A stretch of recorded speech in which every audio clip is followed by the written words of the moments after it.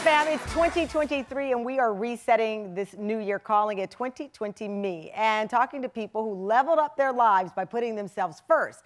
Now, my next guests not only rise up and make their passions a priority, they even take the phrase, keep on climbing, literally. Follow me here now. Jason and Tayler Burks have always loved the outdoors. They met at a rock climbing event and even got engaged on top of a mountain. But after isn't that beautiful? But after they got married in 2019, they took their passion to new heights, dedicating their first year of marriage to some extreme outdoor goals. They left their home in Tulsa, Oklahoma, and set out on a 12,000-mile road trip across 11 states, stopping for adventure after adventure, skydiving, climbing down into caves, parasailing, off-roading, and summiting 3 of the country's most challenging mountains, Grand Teton in Wyoming, Mount Whitney in California, and other places that I can't pronounce because I'm too afraid to go that high. The year tested their skills, their strength, and their marriage. And all the ups and downs are documented in a new series, Love on the Rocks. Take a look. Everyone's always told me the first year of marriage is the most difficult. If we can make it through this road trip in our first year of marriage, we can make it through anything.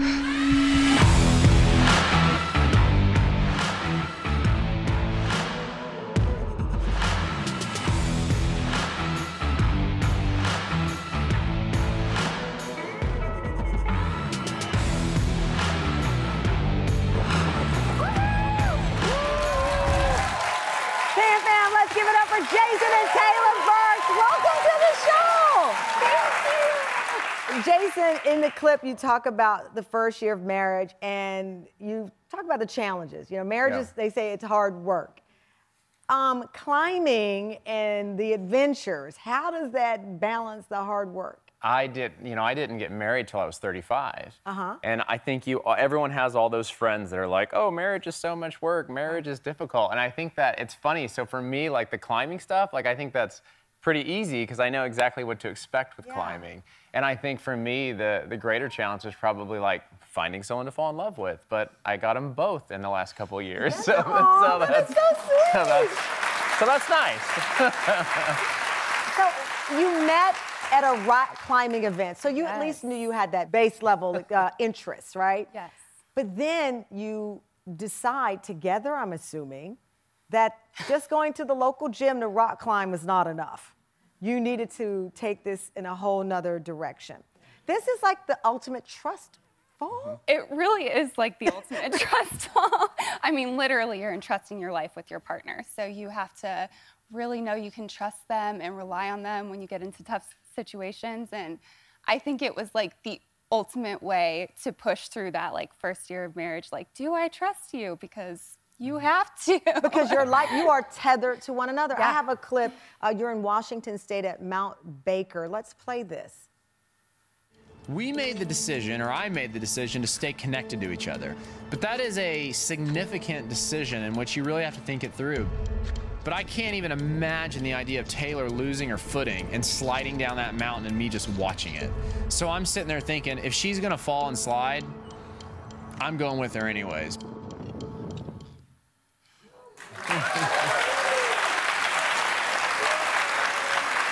I mean, you know, when you have those marriage vows, you know, to love, in good and bad, they should put to tether and fall down ice.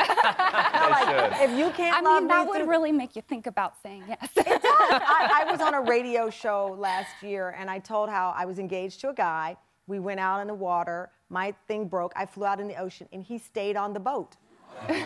And I broke up with him, and you know who you are. And I broke up with him.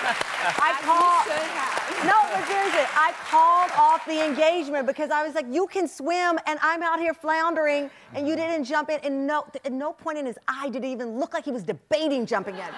But you understand with the rock climbing what that means, that someone ultimately has your life in their hands. And yeah, that situation was actually very real. That was no overproducing there. Like when we were climbing that wall, I was actually more nervous about it than she was, but there's a lot of different ways to do it. And most people wouldn't do it with 2 people. Most people would do it with 3 people. And I was going, well, if, you know, exactly what I said, if I leave the rope, I have a chance of saving her, but then we both die if we fall and go into a crevasse. So it was a lot of thought. I didn't realize that was a thing. You didn't know time. That's why I wasn't nervous. I didn't tell her. She didn't know all the details, but. So Taylor's like, I learned on TV. Yes, I did. This is what was going to happen. When we were going down and I saw the crevasse, that's when I got nervous. And I'm like, oh, that's the thing you were talking about that we could fall into. Oh my God. Well, up next, Jason and Tayler learned about marriage while climbing some of America's toughest mountains. But first, meet some women who are starting off 2020 Me on a mountain high. None of them are mountain climbers, but all prioritize discovering more about themselves and having adventures along the way. Take a look. I climbed Mount Kilimanjaro with a group of 13 other women. We call ourselves Sisters to the Summit. All of us went up there with a question of, am I really fulfilled? What is my purpose? To reach the top, it's indescribable.